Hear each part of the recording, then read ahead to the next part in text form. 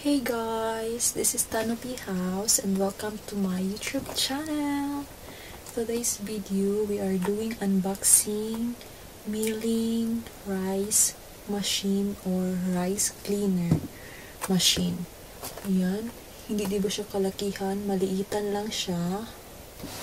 Ayan, first time ko pa itong gawin. Gawin natin siya kung pwede pa ako lang mag-isa kasi binili ito sa akin ng asawa ko para hindi na ako mag-go sa rice cleaner machine doon. Nang hulog lang ka ng coin, 100 or 300 yen coin. Ayan. Tapos, meron akong rice dito. At ipapakita ko sa inyo kung ano ang laman dito sa papel na sako. Ayan, we're doing unboxing. Let's ready. I have here a cutter. Ayun. Ingat-ingat. Ingat-ingat lang. Ayan, tapos yung brand pala nito is MICHIBA kitchen product. Ayan, ito yung brand.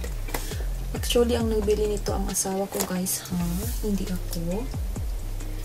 Ayan. We're doing... Hindi ko talaga. Ayan.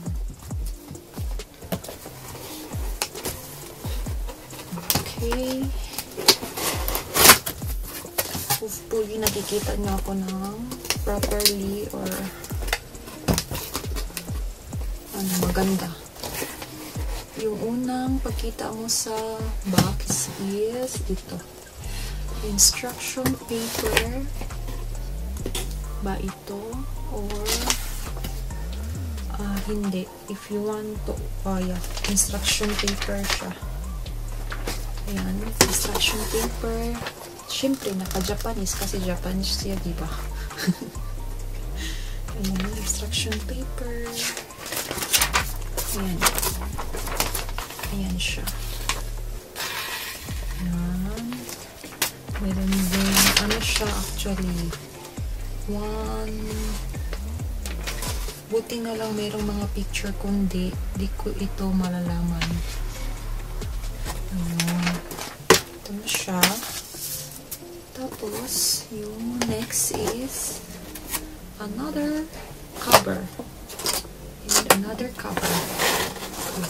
Parang rice cooker lang siya. Yung Japanese rice cooker. Teka, kunin natin siya.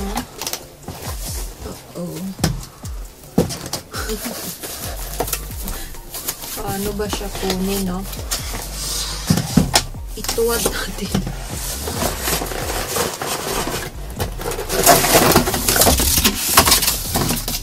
Ayan, yun na nga. Ayan. Binaliktad na talaga. Ayan. Ang ganda ng packaging niya, ha? Ayan. Nandyan na kayong lahat sa harapan ko. Ayan. Pasensya na sa ingat. Merong ganitong cover. At yung laman niya. Lang. Nakaupo kasi ako sa sahig kasi dito lang yung pwede akong makapag-unboxing. Ayun. Ito yung cover, plastic. Tapos may kasama siyang 200 ml na cup sa rice. Tsaka merong bubble wrap. And then, this is it, pansit. Meron siyang ganito. Parang blade niya or yung pangdurog niya. Ayan. Ito na siya. Tapos, meron siyang kasamang ganito. Ayan, ipasok mo siya dito. Ganyan. Ganyan siya, guys. Parang basket. Ayan. Actually, first time ko talaga itong nakita. Ayan. And Ayan. May karton. Ayun. Tapos, ipapakita ko sa inyo yung loob ha.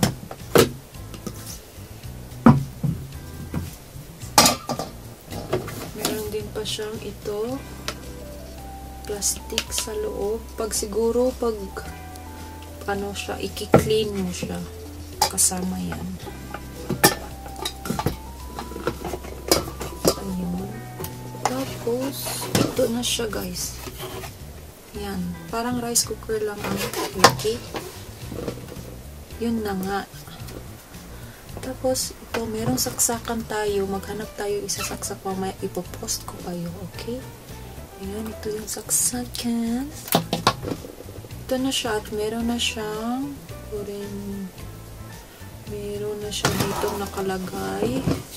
Meron na white rice. Ito, naintindihan ko ito. Megaki Inokomo. Ayan, meron ito yung mga instruction at saka label.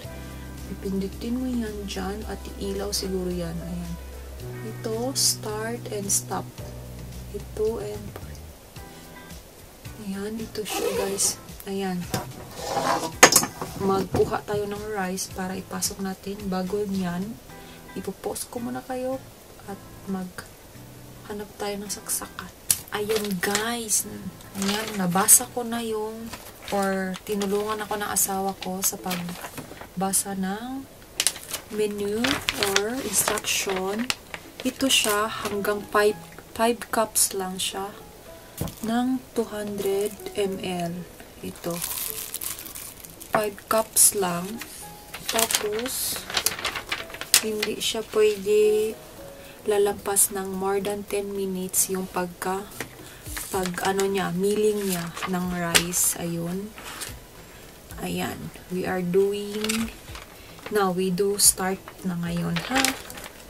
Tapos, nasaksak ko na siya. We need to check lahat-lahat bago natin i-start. Ayan. Set up talaga guys properly. Ayan.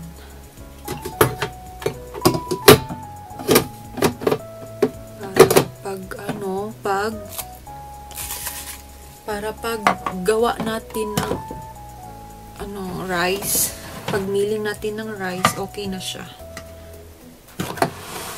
Ayun, meron akong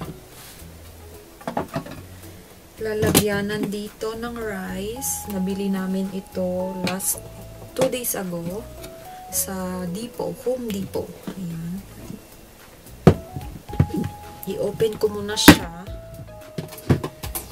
Ayan, bagong-bago pa siya. Meron pa siyang mga instruction. Hanggang 5 to 10 kilo siya. Ayan. 5 to 10 kilo at meron siyang kasamang sa rice. Ibang shape naman ito. Cup ng rice. Ayan. At ipapakita ko sa inyo kung ano ang rice sa Japan. Bakit namin ito binili. Ayan, guys. I-open ko na siya.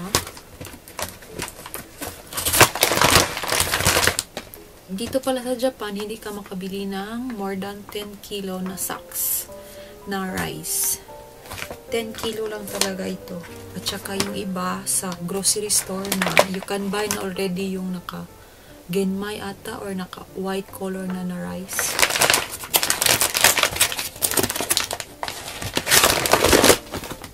Ayun. Teka lang ha. Ayan guys. Yan na yung rice. Diba? Tignan niyo, brown rice siya. Or meron pang cover yung rice. I-cup na natin. Yan, dapat hindi siya lalampas o magiging bundok yung paglagay natin sa milling machine or cleaning rice machine. Dapat ganito siya, walang gabundok na rice. Ayun. Ayan.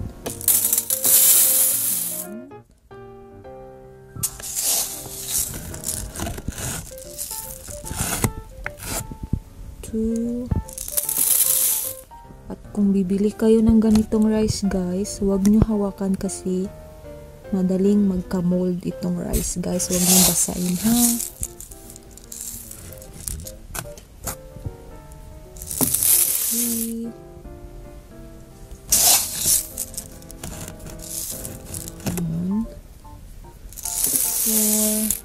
Hanggang 4 lang siguro.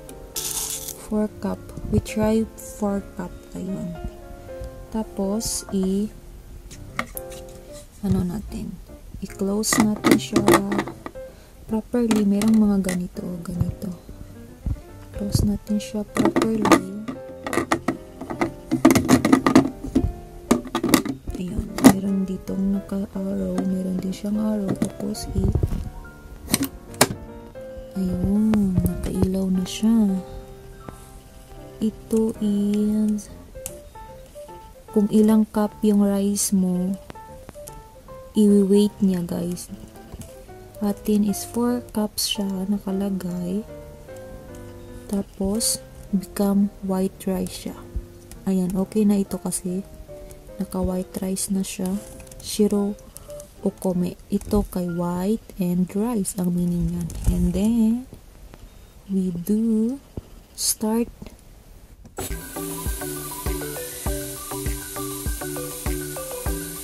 ingay niya do.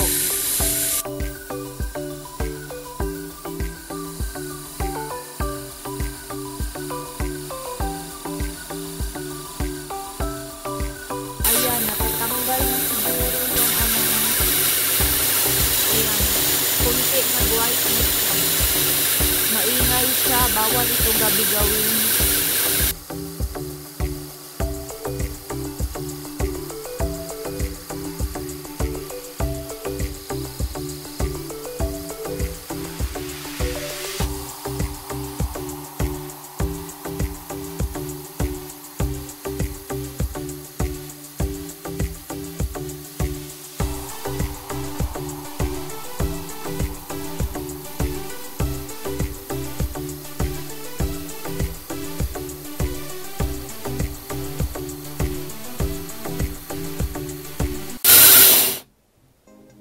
Ayun. Tignan nyo, guys. Nagiging rice na siya. Natapos na siya. I-open natin, ha. Teka lang.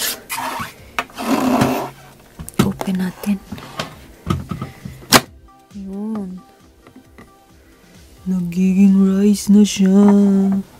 Diba, tignan nyo. Compare nyo kanina. Meron siyang mga meron siyang mga yellow sa kanyang side. Tignan nyo, nagiging white na siya. Ito, pwede na itong kainin. Actually, kanina, pwedeng kainan naman, pero ang grabe ang tigas. Ayan. Tignan nyo, yan yung skin ng rice. Ayan, nagmimiling tayo. Actually, guys, pwede yan siyang igawa or ilagay sa miso. Or magawa ka ng oshinko ba dito sa Japan, or pickles. Ayan, ihalo mo yan. Ayan. I'm excited. Thank you for this. I-transfer na natin siya sa box natin. Kasi doon tayo mag-stock ng rice. Ayan, dito. Transfer natin siya. Kaya nga, we do transferring.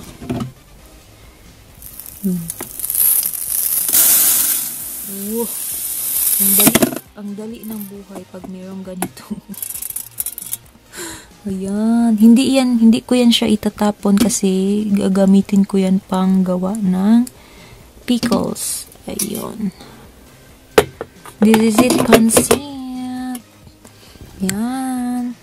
Tsaka ito, dapat i-close nyo talaga na properly, ha? Pag makabili kayo ng ganito kahit sa Pinas, guys. Kasi importante ang rice sa atin, lalo na mga Pinoy. Ayan, nakita na ninyo, guys, kung paano ko ginamit yung milling machine natin, or rice milling machine, or cleaner rice. Ayun, nagustuhan ko siya kasi ang dali niya. Madali lang siya. Pindutin mo lang yung how many cups you put. And then, white rice, you push lang siya. And then, you start.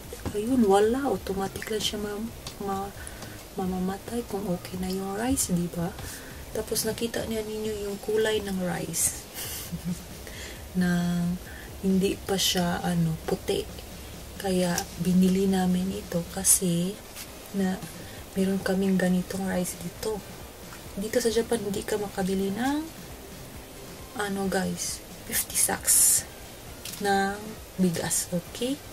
10 sacks lang sila every sacks ng bigas. Ayan, sana nagustuhan niyo yung vlog natin for today. And yung mga bago pa lang sa channel ni Canopy House, please don't forget to subscribe, like, and share, guys. And para magkita-kita tayo sa next video or next vlog ni Canopy House. Sana nagustuhan niyo yung unboxing and pagmimiling natin. Ayun. Thank you for watching. See you to our next vlog. Bye-bye. God bless you.